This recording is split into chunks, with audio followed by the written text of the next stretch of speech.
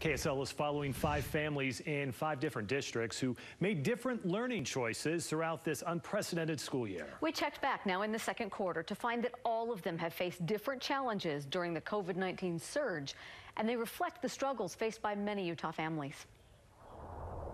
Unfortunately, our family was infected with the COVID-19. All 7 members of the Youngie family got the virus, but Mom says not at school. It was when they let down their guard and masks on fall break. Going to a bowling alley, hanging out with their cousins, going to McDonald's. Despite the quarantine, the Youngies expressed the most happiness with their school situation, all in person in Granite District. In-person school has been great. The kids have absolutely loved it. I want them to be in a different learning situation by January for sure. By contrast, the Williams family won't last the year on remote learning in the Salt Lake District.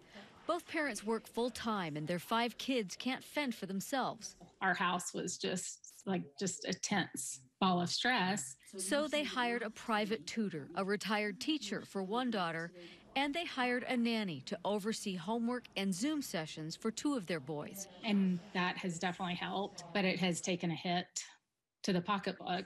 The $1,500 a month bill is unsustainable, so they'll look at open enrollment in another district for the second half of the year. Morgan Purseglove tried to go back to in-person learning in Canyons District, but on the first day, first class, she had a panic attack. I just felt totally sick going there. Underlying health conditions keep her home not only from school, but other things. Morgan is invited to parties on Thursday nights, Friday nights, Saturday nights. Serious? To sleepovers. She is invited to so much. You caught me off guard there. So Morgan, really, you've been invited to to sleepovers and parties and things? It just surprises me how many things are going on in the middle of a pandemic. What isn't going on during the pandemic that concerns Mom is enough electives and live streaming options for at-home learners, which hurts her daughter's education and ability to get enough credits for graduation. I really, truly don't feel like there was a plan for online. These kids are being set up for a little bit of failure. And it's just not working. That's why Emily Johnson's daughter is returning to the classroom.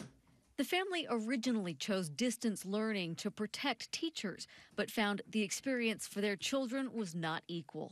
Their youngest boy will continue school at home with a dedicated online teacher. The whole class is doing well, and he loves school. He will not even consider going back right now. Finally, the Nagel family was pleasantly surprised about in-person school from a health standpoint. I think that masks and clean hands are doing the trick for the most part. Masks didn't turn out to be a big deal for 6th grader Henry. I mean, the mask doesn't really bother me.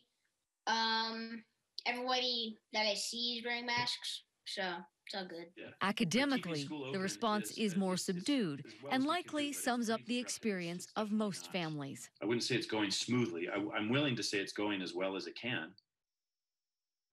Since we worked on this story, the Salt Lake School Board voted to phase in-person learning starting with the new year, and the Williams family said they're thrilled.